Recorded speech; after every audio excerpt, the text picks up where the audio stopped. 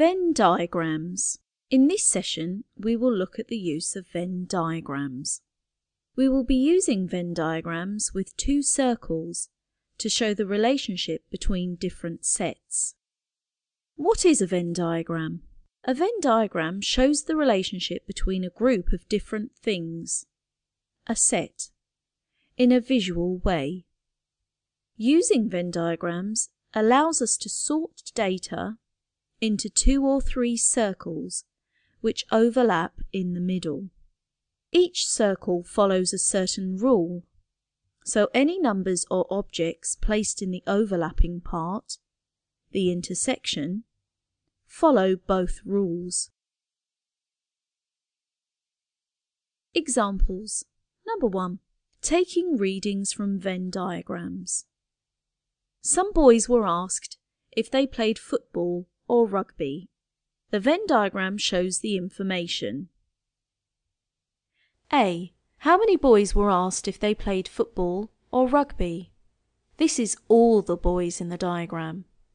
19, add 7, add 6, add 3, which equals 35. How many boys played just rugby? 6 boys. How many boys do not play football? These are the boys who play football. So the boys that do not play football are 6 add 3, which equals 9 boys. D. How many boys play both rugby and football?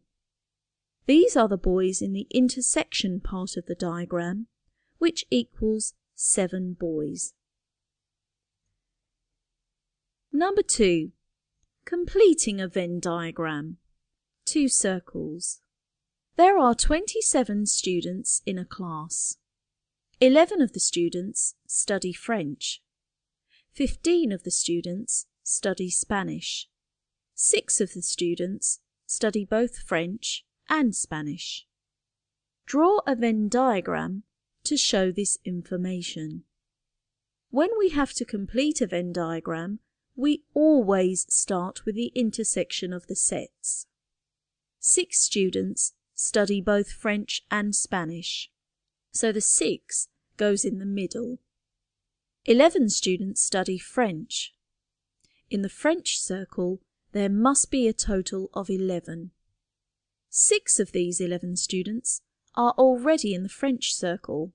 To have a total of 11 students, we need to add 5 students who study only French.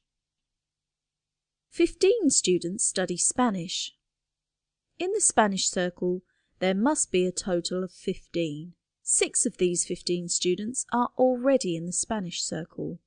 We need 15, take away 6, which equals 9 students who study only Spanish. There are also students who study neither French nor Spanish. To find the number of students who study neither, we add the numbers in the diagram to find the total. And we need to subtract it from the total number of students in the class. 5 add 6 add 9 equals 20. There are 27 students in the class.